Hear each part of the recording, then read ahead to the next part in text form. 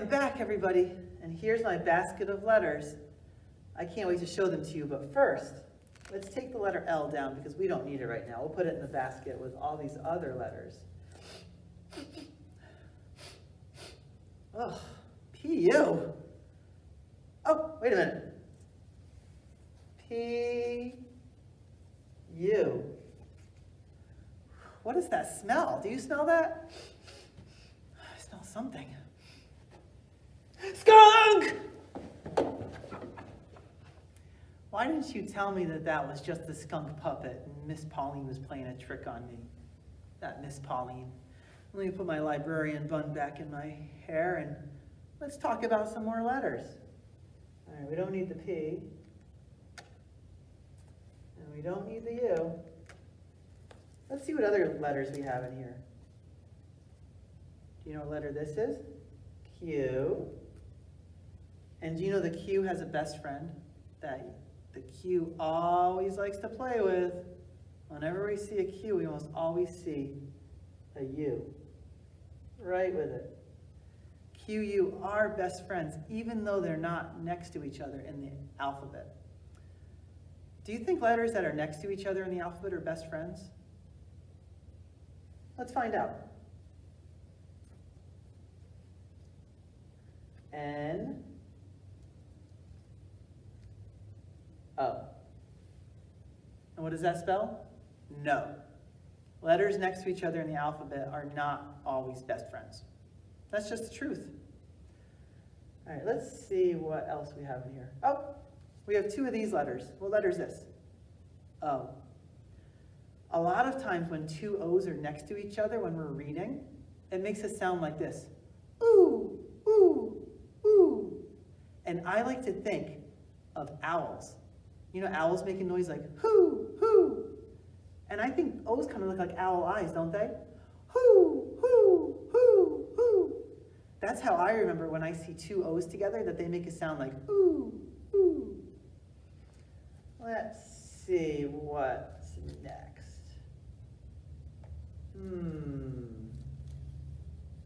Oh, wait a minute. I have an idea. Ahoy, mateys! Mr. Steve spelled the word pirate on the board. P-I-R-A-T-E. And then he asked me, a real pirate, to come on in to tell you a pirate joke about letters. Are you ready to hear it? Okay. What's the pirate's favorite letter? Do you know? I bet some of you probably think it's this letter. R! And that's a good guess. But you'd be wrong. Walk the plank!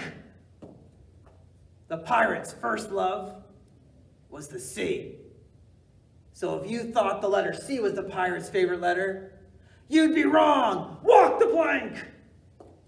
The pirate's favorite letter is right here. It's the letter P. Because without it, pirates are just irate. But even though I'm a grown-up, I like lollipops more than I like capers. In fact, I've loved lollipops since I was your age. There was a commercial back then talking about lollipops. Yeah, I want to show it to you. Watch this commercial. Mr. Turtle, how many licks does it take to get to the Tootsie Roll center of a Tootsie Pop? I never made it without biting. Ask Mr. Owl. Mr. Owl, how many licks does it take to get to the Tootsie Roll center of a Tootsie Pop? Let's find out. 1, 2, 3, 3. How many licks does it take to get to the Tootsie Roll center of a Tootsie Pop? The world may never know. Wasn't that such a funny commercial? But it made me wonder back then, how many licks does it take to get to the center of a Tootsie Pop? A Tootsie Pop is a kind of lollipop, and I have a Tootsie Pop right here. And I thought since today's letter was L, and we were going to be reading a story about lollipops, and the word lick starts with L, why wouldn't today be a great day to learn, that starts with the letter L, learn how many licks it takes to get to the center of a Tootsie Pop? So let's find out. Mr. Owl said the world may never know, but you're going to know and I'm going to know. I'll show you what a Tootsie Pop looks like first. See the Tootsie Pop? It looks just like that. So it looks like a regular lollipop. But inside, I don't know if you can see, there's some brown, and that's the Tootsie Roll part. That's the part we're going to try to lick to. So I'm going to keep licking until I reach that part. Are you ready? We're going to have to count how many licks it takes. But you know, to be ready for this, I have my water. It's important to take sips of water in between licking a lollipop.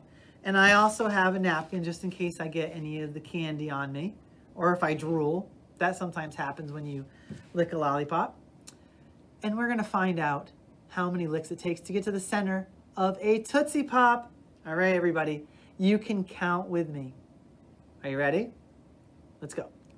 1, 2, 3, 4, 5, 6, 7, 8, 9, 10, 11, 12, 13, 14, 15,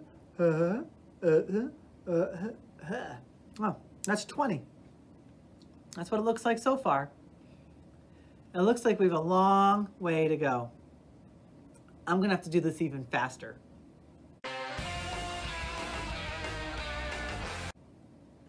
That's 87. Looks like I have a lot more licking to do. That is 193. See what it looks like? Can you see the brown? I think we're getting closer.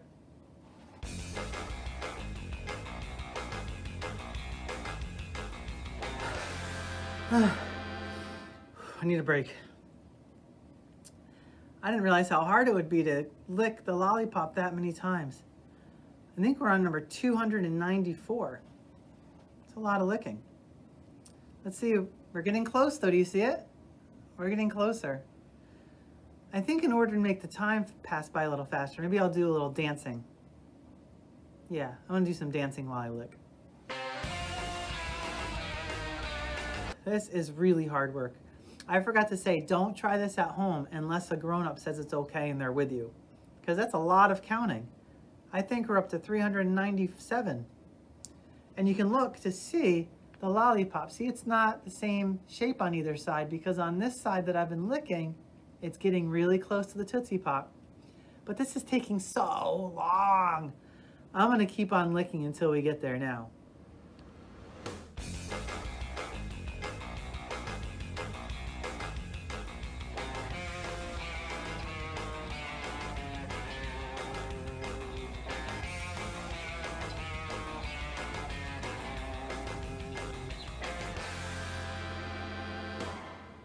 We got there.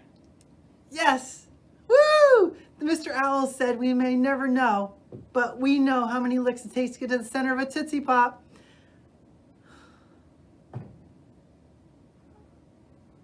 I forgot to keep count. I was getting so involved in licking the lollipop that I forgot to keep counting. Did you count? Tell me, how many licks does it take to get to the center of a Tootsie Pop? Oh, the world may never know. Oh. I can't believe it. Well, thanks for watching, everybody. We'll see you next time for the letter M. Bye.